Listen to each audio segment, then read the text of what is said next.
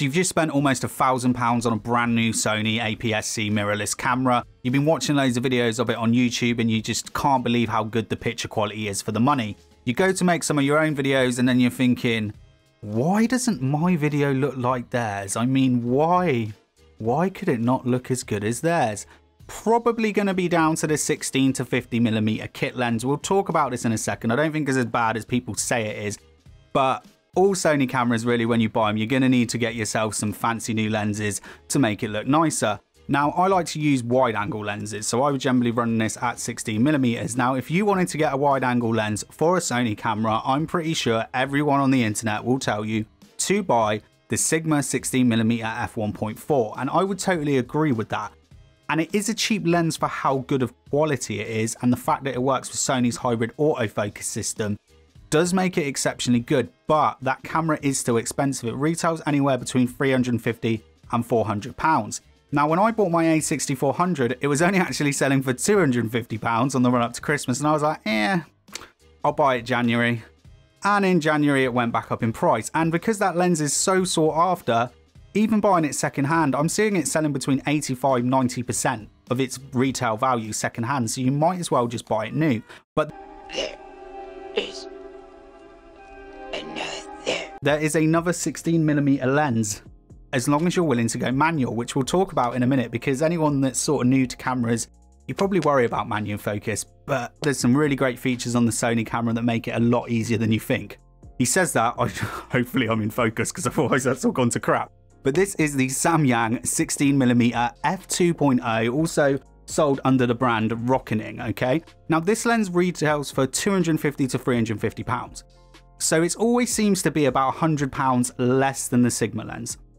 And if you were buying it new, I would just say wait a bit, save up the extra £100 because you get some, lower f-stops and you get all the autofocus. It's not really that much more money if you're willing to wait another month.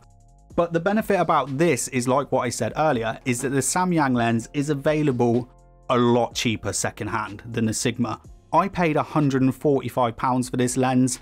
Luckily, I got one in absolute mint condition with the box and everything else. It doesn't even look like it's ever been outside. It looks like it's probably been used for the same thing that I'm going to use it for, which are talking head pieces on YouTube.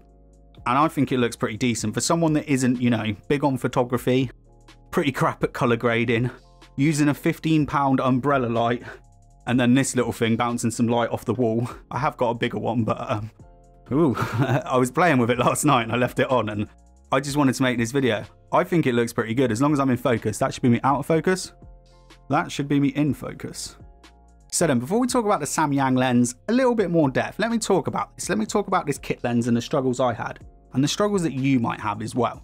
And also the other lens that I've been using, this tiny little 16mm. Look, here's a shot of my new, old 16mm versus new 16mm. It's quite, I knew this lens was going to be big, but it's massive. So when I originally bought the Sony, I actually was shifting over from Panasonic, and I did regret it at first because I had a Lumix G9 with a 12 to 60 Leica, 25mm prime, 14mm prime, and something else, but I can't remember what it was. But I liked that camera. It did 4K 60, so that's definitely a downgrade there. But actually, more the other things that have annoyed me a little bit more is not having dual memory cards to record to, because that's just redundancy and it's safe and it's good. And just all the dials on the Lumix, I could just ping anything in straight away and get my settings on. Now, the Sony menu system is excessive. There's definitely some good videos you can watch on that. And I've got most of the stuff I want on buttons now. I'm just really hoping I'm in focus. I think I'm in focus. I'm pretty sure I'm in focus. But that is what I didn't like about the Panasonic, its focusing system. So for this sort of, when I'm doing talking heads, I'd always shoot manual. And that's something that I always recommend you do anyway. When you're sort of in a fixed position, put it in manual. Better picture quality. The problem is I do a lot of unboxings, looking at tech products, PC builds, all the sort of stuff that I haven't really done a lot of late because of COVID and all other stuff. But quite often I'm pulling loads of little things out of boxes, or I'm like, look at this little label, look at this little logo. Maybe like a macro lens might help me out a little bit more for that sort of stuff. But autofocus moves around. The amount of times I've just been like there, like, you can't even see me because I'm quite zoomed in. I'm like, come on, Panasonic, come on, just get in focus, okay? And that's why I went over to Sony, and that's why a lot of people go over to Sony, because if you're new to all this camera stuff, You know, one of the biggest worries is focusing. You want to always be in focus. You don't want to be constantly in and out of focus for the entire shot of the video. And the focusing is fast, and it's perfect for this for me on unboxings. I feel like I'm waffling on for ages now. Talk about the Samyang lens, Troy. Talk about the Samyang, not this one. But the problem I have with this is when it's an autofocus, it focuses when it's on my face. And I've gone through every settings. I've adjusted the drive speeds. I've looked at all the meterings. I've gone from wide, narrowing, spot, you know, all the different autofocus modes that you can do. Every single combination, because I've had this camera for about 4 months now. And around the edges, in the corners, every time I move just a little bit, focus pulling. And it doesn't like these RGB fans, which I don't blame it. You know, it's got to keep on that all the time. So yeah, this little lens, I'll probably get a better zoom lens at some point. Perfect for me for unboxings, nice and quick. Perfect if I was moving around the desk, if I was maybe doing you a tour of my new setup, maybe I should do that. You know, that, yeah, fine. But for the talking head piece is not good. So I actually switched up lenses, even though I'm doing manual, because, you know, I say I'm trying to push you all onto manual, but you know, even me a few months ago was scared about doing manual focus. Please be in focus. I'm gonna cry if I'm not in focus. So I got this one, the 16mm F2.8, which again, any photographer, anyone that's into cameras will tell you this little lens is trash. But for YouTube, this is a perfect little lens, and you can get them secondhand for like 60, 70 quid. Which is what I do. Now, you don't get hybrid autofocus with this, so you might think it's a bit of a step back.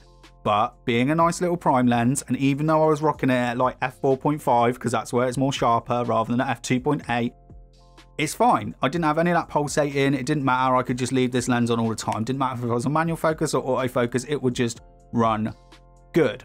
But the picture quality just wasn't what I wanted. It just wasn't what I wanted. And the Sigma was just too expensive for me. So I went for the Samyang, the F2.0, and I'm actually rolling at F2.8, okay? ISO is at 320, we're shooting at 4K, 25 frames per second, so shutter speed is at 150, okay? So everything manual, everything dialed in. Now there's some cool little features on the Sony, so there's one called peaking assist, I'll get you some B-roll of it, where as you can see there's like red around whatever I'm using for the B-roll thing, but right now, my entire beard is red and my eyes are red, which is telling me that I should be, stop whinging about this now, should be in focus. I've also got my front button on it, my C1 button on the front. I can press that in and zoom in, okay? So then I can have a better look to see if I'm in focus. Now this lens does still look pretty decent at f2.0, but I found around sort of here, it just, even in the center, it just wasn't as sharp as between 2.8 and 4, but obviously I want to be able to use less light in, like this 15 pound umbrella light. I know, I was going to buy key lights for like 350 quid the other week, and I was like, do I actually need them?